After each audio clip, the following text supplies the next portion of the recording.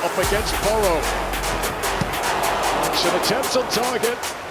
Dealt with by Vicario, and it's got out of play. That's going to be a corner. Keeler. That's good for Kulusevski.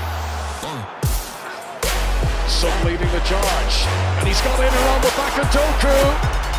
This is Son Heung-min, and Tottenham score with their very first attack.